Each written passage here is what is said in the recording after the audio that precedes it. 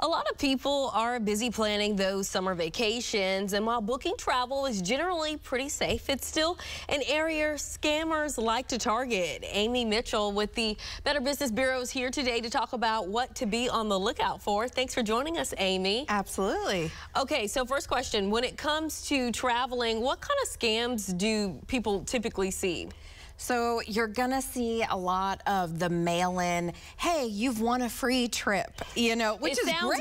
It sounds great. I mean, like, I want to win a free trip. A lot of those are going to be timeshare gimmicks where you go, you'll get the free trip, but you might end up stuck in a room for 6 to 8 hours waiting to see where your, trip's actually gonna go instead of be stuck in a marketing meeting. Yeah, you have to be careful. Okay, wow. So when it comes to, like you just said, it may come in the mail or something. What are some of the best ways that people can avoid getting scammed? Do you have any suggestions? So the first thing I recommend is during your trip, make sure you're planning. Make sure you're using legitimate websites.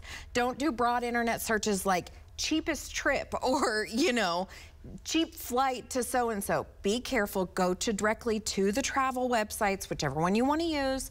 Do your research on the area. And during your planning ahead, make sure that you are budgeting for things like food and theme parks. And sometimes food at theme parks is considerably more. So you really want to be careful with your budgeting and planning ahead to make sure the trip's going to be fun and that you're not getting scammed or roped into anything that your family doesn't really want to do on a trip. Right. No, that's understandable. So, of course, we always have the preventative efforts that we can do, but if you do get scammed, what is the process to kind of maneuver through something like that? So you would report it to us, come to bbb.org, file a complaint. We will try to help you. All of our services are free to the public.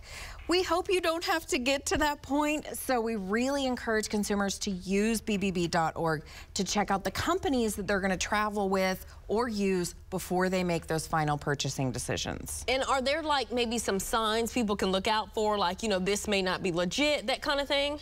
There are some of those red flag signs. You can find those on our website.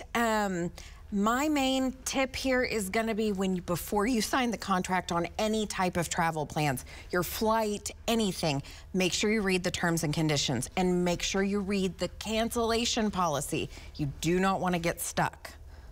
No, that makes sense. Well, thank you so much, Amy Mitchell with the Better Business Bureau, as always.